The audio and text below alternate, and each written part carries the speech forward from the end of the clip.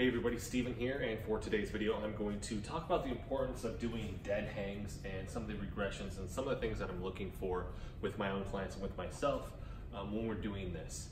Now, one of the things I like to talk about with clients is a thing that Rafe Kelly with Evolve Move Play has talked about, which is like divorcing function away from movement and intent away from movement. With this, we often do movements at the gym. Typically we're doing shoulder press, bench press, and all these other things, but we don't even know why the shoulder is built the way it is. We don't know what the intent of the shoulder is.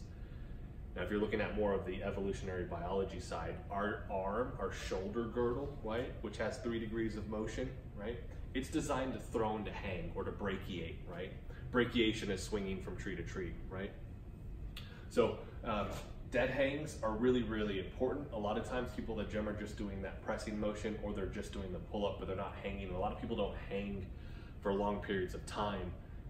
This goes back to more the natural movement side. We're just not climbing trees anymore. Doing a pull-up off a straight bar, even this one's good, but if I go out in the forest, this doesn't exist. So with this, the texture of the bark, the shape of it, right? The shape of that tree limb, it's all gonna be different. It's gonna give me different positions for my shoulder, and I think that's super important. But this is something that for some people, you're not just gonna go climb a tree. You're gonna need a gradual build up.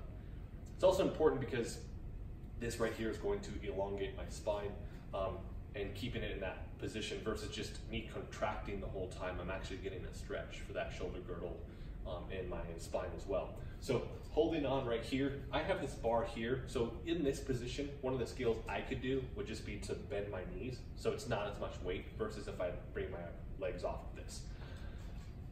And that's a skill that I could use. For instance, maybe if I'm using a bar that's off a squat rack, right? You have a pull-up bar that's off a squat rack. You could put a bozu or a box underneath you, and you could keep your feet here. And then essentially all I'm doing is bending my knees enough that I feel safe and comfortable in that position, where I can hold it 20 to 30 seconds, right?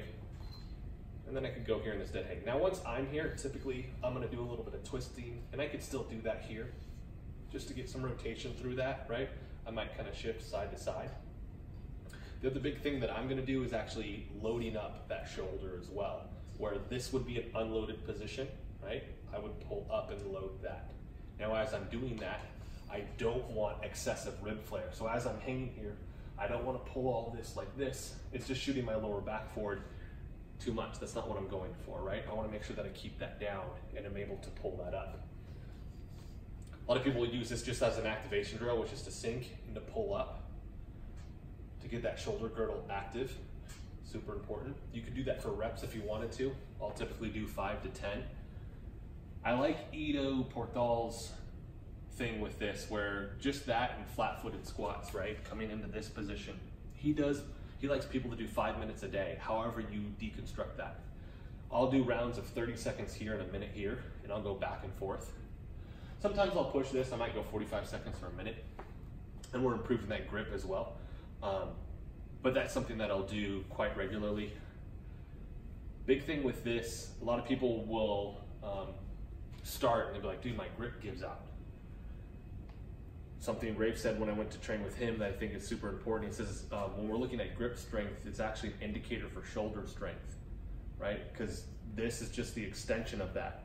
So if the shoulder's weak and that shoulder girdle is weak, it's gonna demand more out of the forearm.